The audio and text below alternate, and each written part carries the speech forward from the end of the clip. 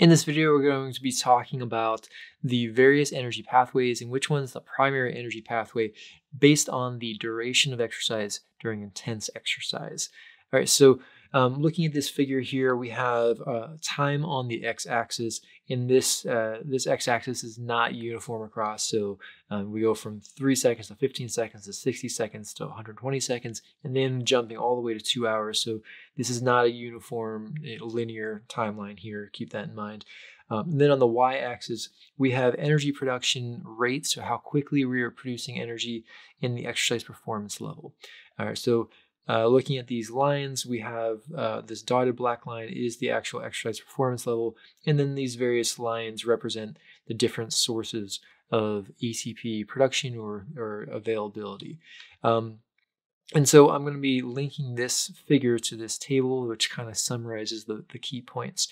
All right, so the first 1 to 3 seconds is going to be primarily using our stored up ATP. So this is ATP that was produced before, that was just sitting and available in our muscles. So we burn through that with intense exercise in between 1 and 3 seconds typically. After we start burning through that, we need to immediately replace that energy. And so we do that with phosphocreatine. So when this source of energy, so the available stored ATP starts to run low, we switch to phosphocreatine. So from 3 seconds to 15 seconds, that period of time, that EPOC, which that's what EPOC means, is the period of time, is going to be primarily fueled with phosphocreatine. So looking at the figure here, we can see it ramps up immediately as the green line is going down, which is the stored ATP line, and it stays high up until around 15 seconds, where it pretty quickly diminishes, and that's when we start running out of phosphocreatine. And anytime we run out of an energy source, we have to then transition to the next energy source. And so the next energy source is going to be glycolysis, and we're specifically talking about glycolysis here that is going to end in lactate. So it's an anaerobic style glycolysis, not glycolysis ending in pyruvate that will go into aerobic metabolism. We'll get to that, but we're not there yet. So here is our glycolysis line. It ramps up as our phosphocreatine line quickly ramps down and becomes the dominant energy pathway. Keep in mind, I'm talking about dominant or primary energy pathways. None of these are active by themselves and 100% in charge of sort of fueling exercise. They're all active all the time. It's just which one is the dominant, because they do kind of hand off that primary role.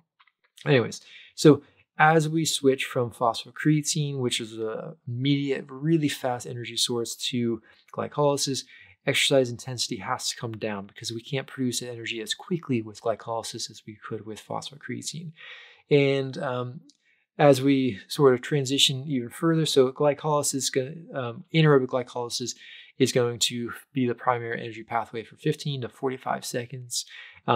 After 45 seconds, it's going to be a steady shift from anaerobic glycolysis to aerobic glycolysis, where we're going to start ramping up our Krebs cycle and our electron transport chains, and using that pyruvate that is the end product of glycolysis whenever we have aerobic metabolism being active.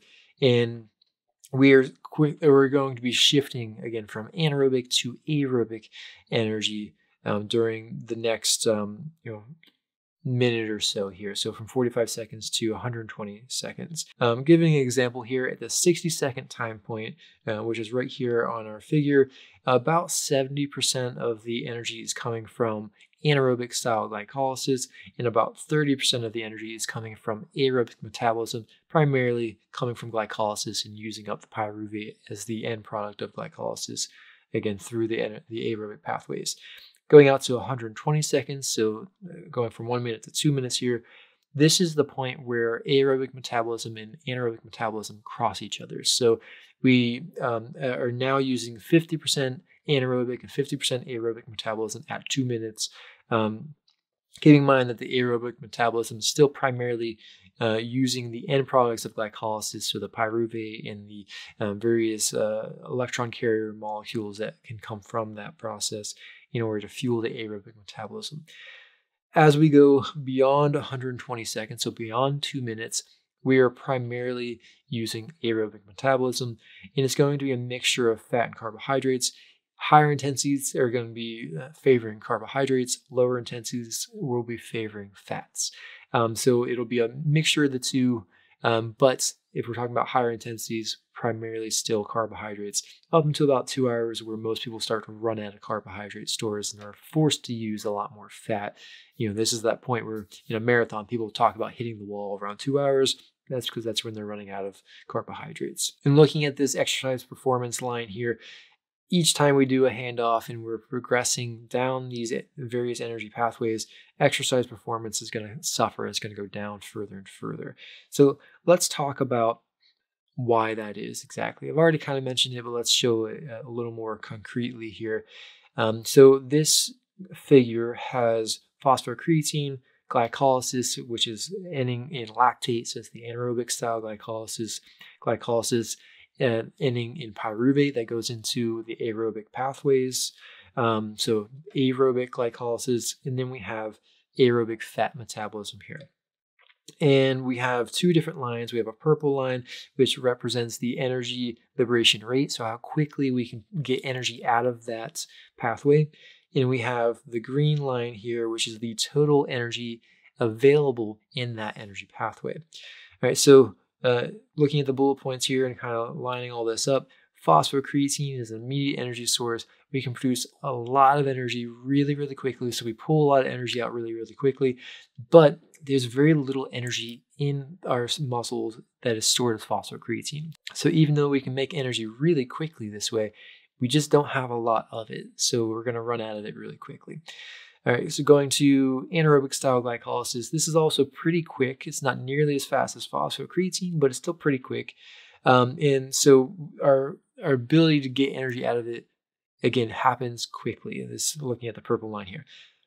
It's still not a ton of energy there, though. We're going to quickly run out of our ability to run anaerobic glycolysis. So as we build up our lactate and build up acid levels in our blood and our muscles, we are forced to slow down, and we're able to use glycolysis more aerobically. We can fuel our bodies, though, for about 2 hours on aerobic style glycolysis.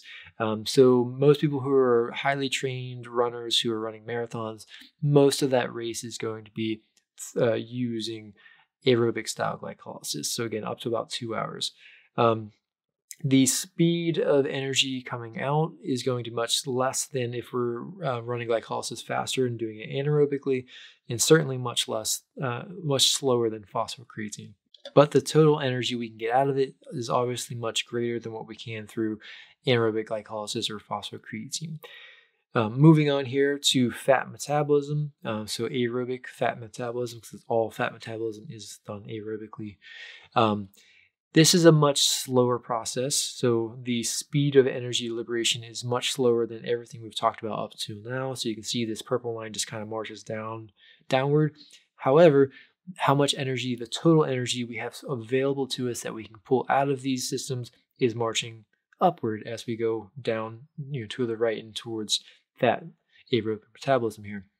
And in fact, a normal individual who's well fed, who's not in like a starvation state, they're going to have enough body fat to do nearly limitless amounts of exercise. Now, of course, someone can overdo exercise and run into problems, but assuming that they're well trained, they're well fed, they're being maybe even fueled along the route, somebody can exercise for hours, days, using fat metabolism. So think about ultra marathon running. People will literally run for days at a time, stopping to sleep maybe a couple hours here or there if they need to. And so aerobic fat metabolism, huge amounts of energy available. It's just very slow to come out.